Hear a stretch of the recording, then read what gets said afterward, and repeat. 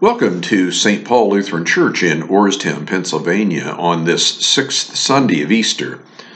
I am Pastor Bill DeHaas, interim pastor of the congregation, and this video is a shorter version of our in-person worship on May 22nd, 2022. I'm glad you're here today. May you be blessed as you worship during this Easter season. Christ is risen. He is risen indeed. Alleluia. Let us pray. Bountiful God, you gather your people into your realm, and you promise us food from your tree of life. Nourish us with your word that, empowered by your Spirit, we may love one another and the world you have made. Through your Son, Jesus Christ, our Savior and Lord, who lives and reigns with you in the Holy Spirit, one God, now and forever. Amen. The Holy Gospel according to John, the 14th chapter. Glory to you, O Lord. Jesus answered Judas, not Iscariot, "Those who love me will keep my word, and my Father will love them, and we will come to them and make our home with them. Whoever does not love me does not keep my words, and the word that you hear is not mine, but is from the Father who sent me. I have said these things to you while I am still with you. But the Advocate, the Holy Spirit, whom the Father will send in my name, will teach you everything and remind you of all that I have said to you. Peace I leave with you, my peace I give to you. I do not give to you as the world gives. Do not let your hearts be troubled, and do not let them be afraid. You heard me say to you, I am going away and I am coming to you. If you loved me, you would rejoice that I am going to the Father, because the Father is greater than I. And now I have told you this before it occurs, so that when it does occur, you may believe." This is the gospel of the Lord. Praise to you, O Christ. Grace and peace to you from our risen Lord Jesus Christ. Amen. You have formed us for yourself, O God, and our hearts are restless until they rest in you. Sounds like that could have been written last week. Our hearts are restless until they rest in you. However, those words were written over 1,700 years ago by Augustine of Hippo, one of the most influential theologians in church history. In the time since, technology has improved, so has communication, transportation, the sciences, the arts, and knowledge. We've been to the top of the highest mountain and the bottom of the deepest ocean. We have put people on the moon. We have conquered diseases. Funny, none of them have changed the human heart, the human condition. For all our progress over thousands of years, human beings have not changed, not fundamentally. We are restless, even if we have the latest gadgets, read the latest books on any subjects, or have been all over the world. We are still the same people. When I served a congregation in Lancaster County some years ago, the church building was about a quarter mile from a Turkey Hill mini market. I used to go there often for a cup of coffee in the middle of the morning. There was this guy in there almost every day who, in my opinion, was a miserable human being. Almost every time I was in there, he was buying lottery tickets and at the same time trying to impress the young woman who worked there. I heard him say to the woman, "Someday I'm going to win this thing and my life is going to change." At the risk of getting in a fight right there, I did not say this, though I sure thought it. "Buddy, you are an insufferable jerk, and if you win the lottery, you're only going to be an insufferable jerk with money. Nothing that ticket will get you is going to change the essence of your personhood one iota."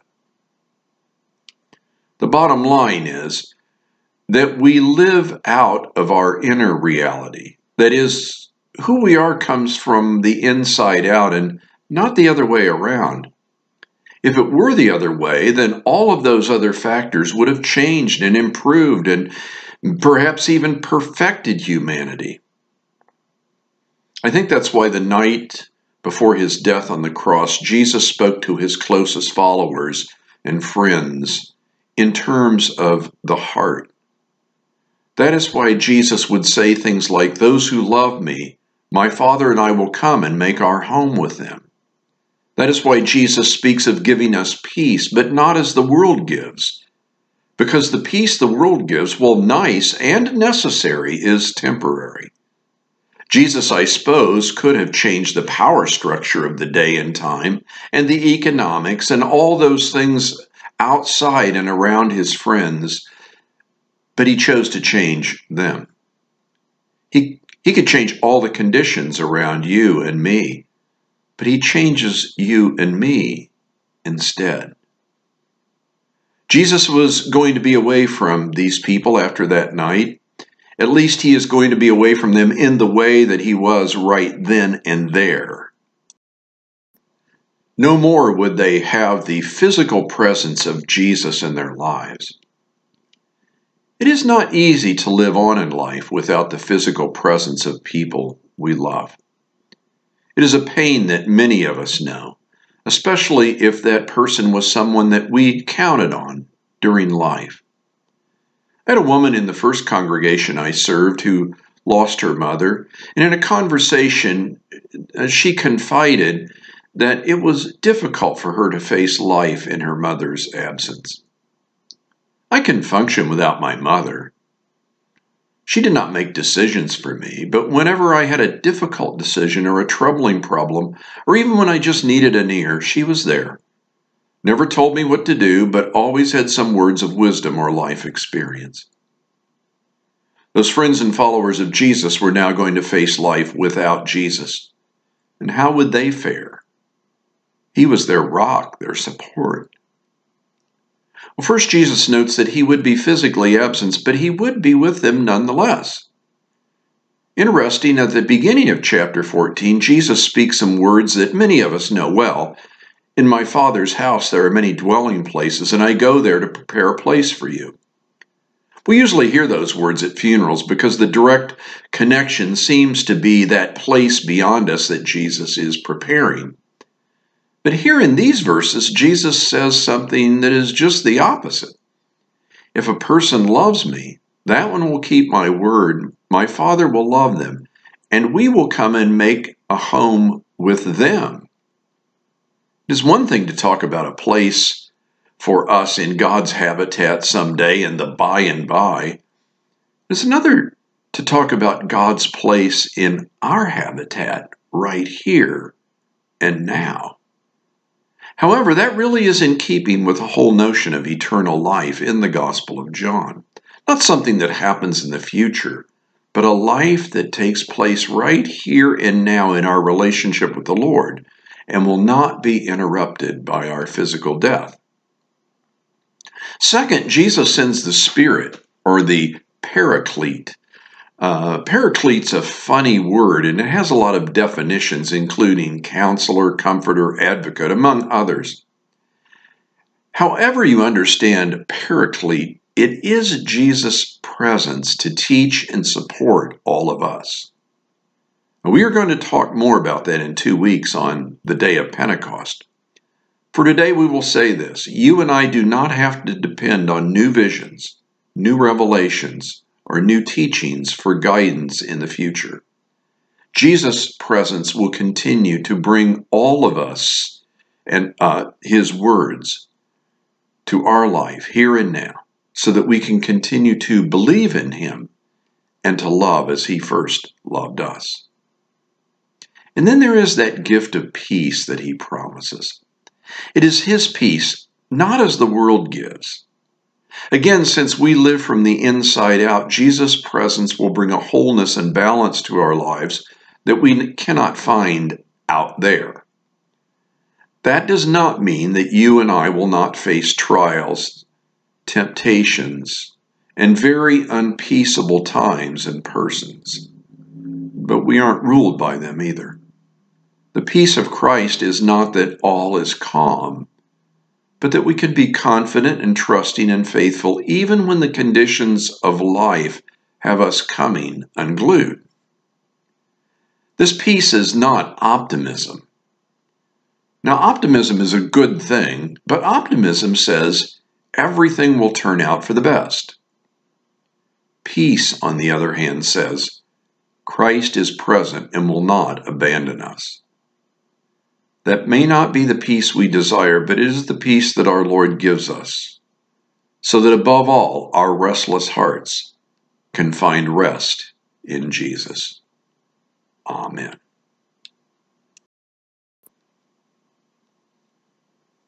Set free from captivity to sin and death, we pray to the God of resurrection for the church, people in need, and all of creation. God of new life, open your church to the unexpected ways your Spirit is at work. Guide bishops, pastors, deacons, and lay leaders in their visioning, partnership, and planning. Surround us with your peace. Give a vision of increase and abundant harvest for farmers, laborers, and gardeners who are beginning their growing season. Join their efforts with the goodness of creation to feed all living things. Shine your light of wisdom and peace among nations. When those in power seek to assert dominance over others, confound their ways and make them yield to your humble authority. Give safe haven to those who seek healing, liberation, or peace, especially to the victims of the murders in Buffalo and their families and loved ones and the community. For Ukraine as they seek to be free from invasion and war. And to all those we name before you now in our hearts. Create places filled with hospitality where hurting people find your loving presence and wholeness. Uphold the work of ministries and organizations in our communities who assist people experiencing homelessness, citizens returning from prison, and all marginalized people. Accompany your will through their efforts. Assemble your people at rivers, streams, and fonts where we remember our baptism and welcome others into the communion of saints. Gather us with those who have died when we meet together at your river of life. In your mercy, O God, respond to these prayers and renew us by your life-giving Spirit through Jesus Christ, our Savior. Let us pray together as our Lord has taught us. Our Father, who art in heaven, hallowed be thy name. Thy kingdom come, thy will be done on earth as it is in heaven. Give us this day our daily bread, and forgive us our trespasses, as we forgive those who trespass against us. And lead us not into temptation, but deliver us from evil. For thine is the kingdom, and the power, and the glory, forever and ever. Amen. Almighty God, Father, Son, and Holy Spirit, bless you now and forever. Amen. Christ is risen. He is risen indeed. Alleluia. Go in peace. Christ is with you.